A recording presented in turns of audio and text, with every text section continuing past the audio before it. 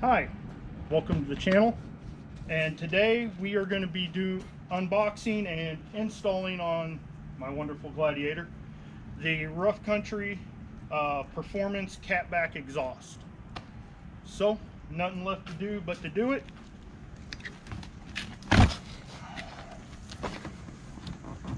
Let's see what we get. Keep in mind throughout this that I spent my money on this and am in no way, shape, or form affiliated with Rough Country. I just happen to like their stuff most of the time. Alright, so for now we're just going to lay it out, and once we get it all out of the box we'll see what order it goes in. Testing, testing. Yep.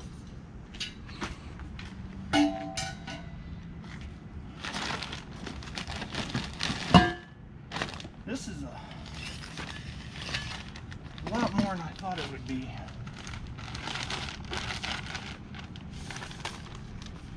And it was nice of them to put little foam deals on the exhaust hangers, because typically when you get exhaust they poke through the side of the box and your box is crap by the time you get it. That's the wrong direction for that. Oh, we got every man's favorite thing.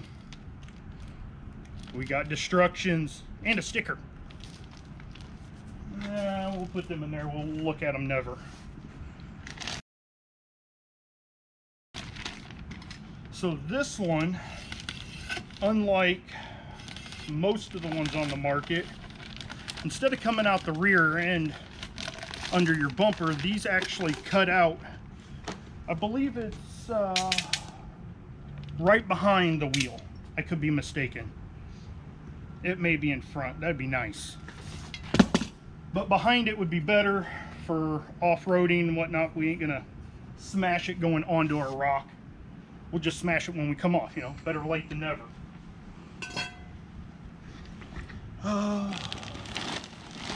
Looks like we got our Y-pipe.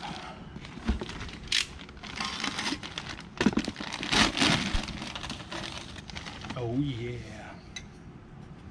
mandrel bins. Let's look at this real quick. Since I've been practicing welding and I suck, see how someone who kind of knows what they're doing is doing. Not too bad. You can see where they finished up the weld there. But all in all, it looks pretty good. I don't know if you can see down in there, but even their cuts to make it look pretty decent. A little stuff in there that might cause a little turbulence, but let's be honest, the louder the better.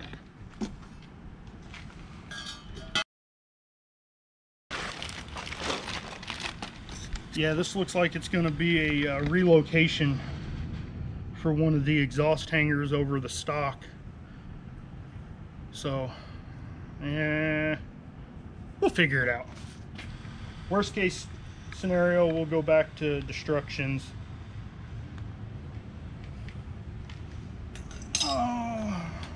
Before we get to the good stuff, we got a whole assembly of clamps. So, you know, it's good for the average do-it-yourselfer. Don't have to know how to weld. You can just take stuff apart and some simple hand tools and you can put it together in the driveway in an afternoon. Oh, ho, ho, ho, ho.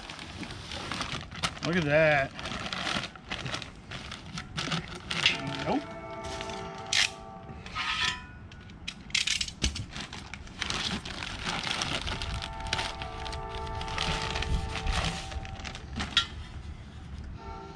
All right. Inlet. I guess it goes this way. Look, they even got it idiot proofed.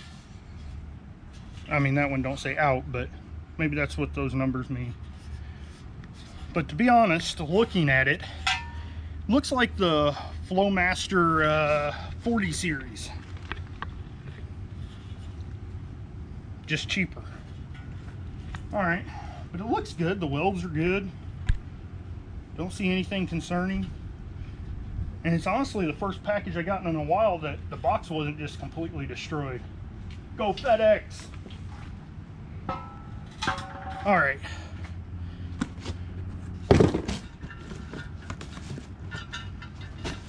What could it be?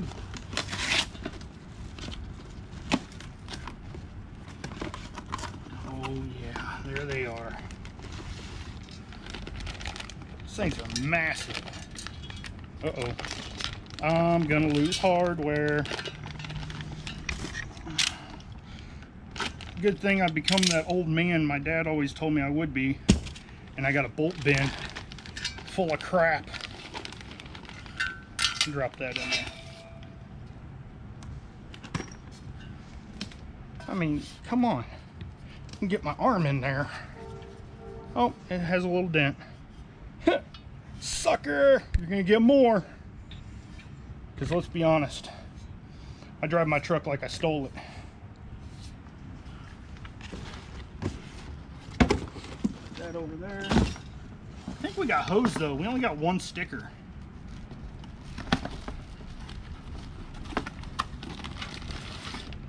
Come on, Rough Country, up your game. We gotta have stickers for toolboxes and everything else, besides putting them on our vehicle. I got stickers on everything. I got stickers of stuff I don't even own. I just, lifts I put on, or help put on, and other stuff. The coating on this one's a little rough, or maybe they spilt something in it. Does kind of look like the Tree of Life in there. You can see it right there. If you're into the Norris stuff. This one, yeah, this exhaust pipe is a little bit, has a few more imperfections in it than the other, but it's gonna be fun. So we're gonna take a break and we'll come back to you here in a little bit and we'll look underneath and see what we got to do, and then we'll rip that old quiet nasty crap out and we'll put in the good stuff. All right, so we'll see you in a minute.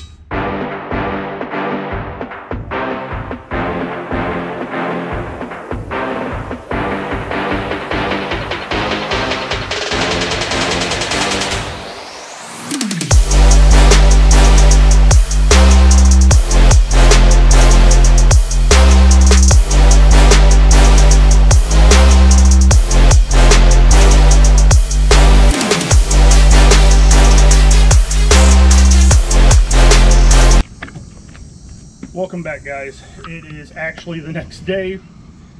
We ended up having football games and t-ball practice that caught up to us a little quicker than we was expecting.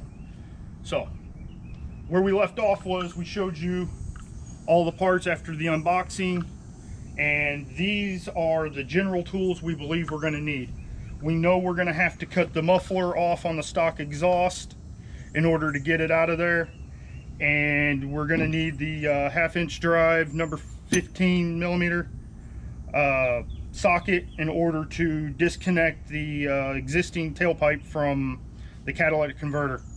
I got my favorite tools, Ryobi. Hate all you want. We're going to use the big impact as much as we can, and then we'll use the 3/8 drive ratchet with 10 millimeters in order to put on the tips. We got some good old WD-40 to loosen up the nuts? No, it's the exhaust hanger rubber, because anybody who's ever changed an exhaust, new or old, you know them things suck. So a little lubrication goes a long way, right?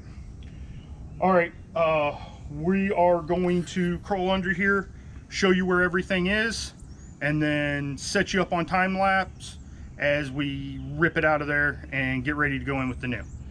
Okay, so right here's the joint that you're gonna disconnect from. This is your furthest forward point where you'll start attaching the new. You'll reuse this clamp. Then we're gonna come all the way back here after the muffler and just before it crosses over the axle, we're going to take the Sawzall or reciprocating saw, whatever you'd like to call it, and cut it off clean. And then this will drop out and we will get it all out and start putting in the new. So we'll set you up on time lapse for that, and we'll come back to you when we get ready to reinstall.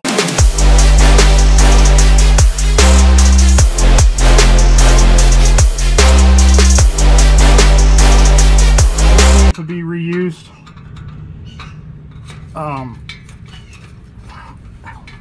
But that's it. Okay. So don't break that one. No, don't break that one. Unless it makes you extra mad. And then break away. And the only part you actually need is this, because the new muffler doesn't have this lock. We just have to bypass the lock, and not being able to see it doesn't make it any better. Okay, so we've got the old one out. You can see you got to reuse this clamp here, which is no big deal. However, it is not a 15 millimeter, at least not on the Gladiator. It is a 13, so don't let them lie to you. Maybe the new ones are 15s, we'll see. I did, however, have to make an additional cut because I'm an idiot. And I didn't cut back far enough for this last exhaust hanger here to be able to come out after the cut. So you have one on the very back where your stock pipe is, and it runs in the opposite direction, and with where I cut at, it was fighting against one another. So when you do this at home, don't be like me.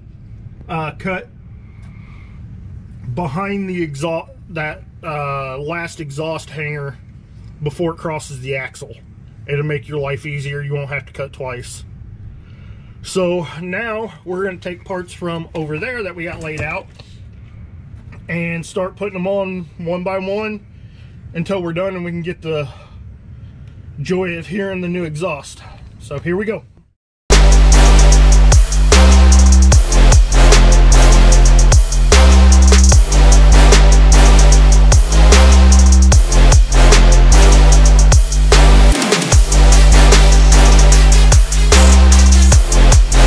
So whether, I don't know who did it, more than likely me, but when you put this in here, or attempt to, this edge or that edge, whichever one, mostly this one, it's curled in just a shade too far.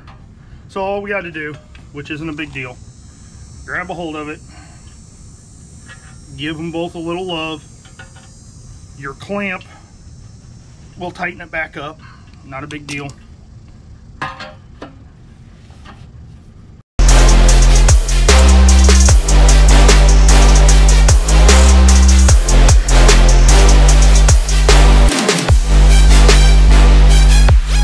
Don't know where.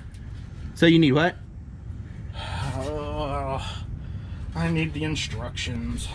Okay, we'll get them. Okay, so now we have the main pipe loosely installed, so we can fudge it around to get it exactly the way I want it for what I plan on using my truck for. I want to tuck it up as tight as I possibly can so I don't break it, because I'm good at breaking things. Once we get that done, we'll jump to the back and we'll get the massive tips that they sent with it on, and then we can get us a cold start. So let's get that done, and so we can hear it. I just have to find my sock. So I lost my 15. Okay, so I went ahead and stuck the bolt in this just to make things easier for me. I'm going to slide them both on and adjust them back and forth and rotate and all that to get the look I like before I tighten it down. Once I get them where I want them, we'll snug the crap out of them and we'll get it started. All right, here we go. Yeah, here's just the beginning of the pile of bolts he was talking about before. Yep, now we get to find two bolts that look the same. Because he done pulled them off because he took off the bracket when he put on these lovely fenders. No. All right, so we're getting the bracket on. This is the additional bracket for the hanger out the passenger side. Note to self, put the hanger on first before you put the hanger bolts in. Yeah. Because now we're doing it twice. Let me tell you.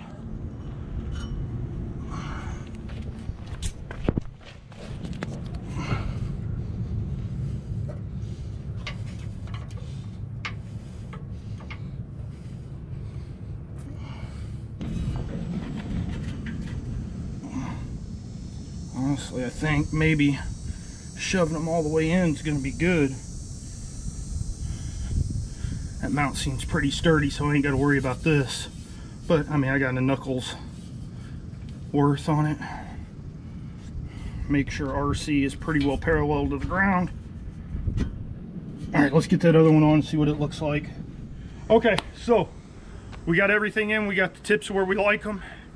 Now for the payoff. We're going to do the first cold start. I haven't started this truck all day. So, let's start her up and see what she sounds like.